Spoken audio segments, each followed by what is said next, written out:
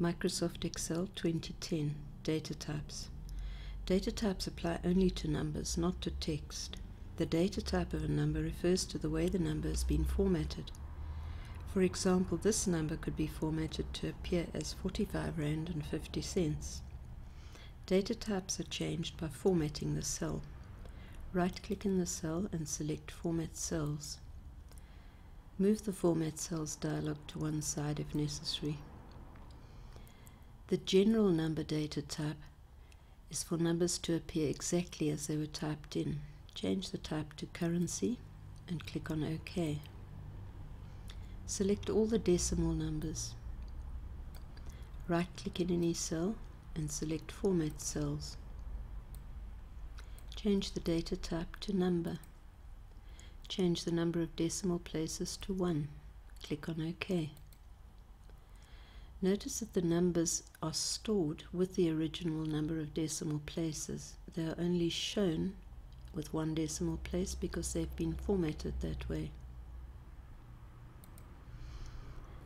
Excel recognizes several ways of typing in dates. Type in a date. Click on the Enter button on the formula bar. Notice that the date has been formatted in a particular way. Right-click, Format Cells. Select the date format or data type and select a type. Click on OK. This date appears different from this date. It's just the way it's been formatted. Microsoft Excel shows the dates as dates in the formula bar, but what is actually stored is a number. Type the number 1 and click on Enter. Microsoft sees this as day number 1. Select both cells, right-click, and select Format Cells. Change the data type to General.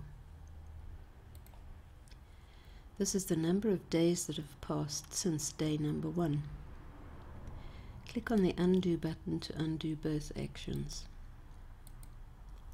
Remember that dates are stored as a number of days. Click in the cell to type in a contact number.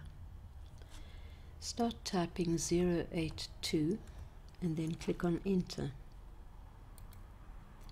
The 0 has been deleted because Excel sees this as a number. To type in a cell phone number, remember that it should be formatted as a text data type. Type an apostrophe and then type 082 and the rest of the number. Click on Enter. The 0 now stays because this cell has either been formatted to the general number format or has been formatted as text. No formatting. Format the cell to text. That will give you a cell phone number. Select the next cell. This cell we're going to format before we enter the number. Right-click, select Format Cells, and change the data type to text. Now type in the number without using the apostrophe.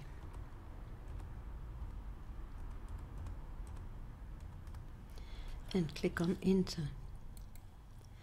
Because the cell was formatted as text to start with, this is seen as a text and not a number.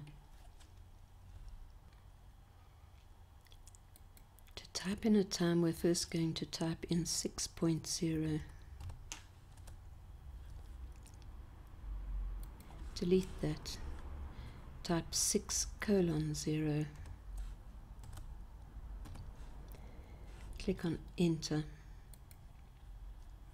The correct way to type in a time is to type a colon between the hours and the minutes. Remember that only numbers can be formatted with data types, and the data type format refers to the way the number appears in the worksheet, not the stored number.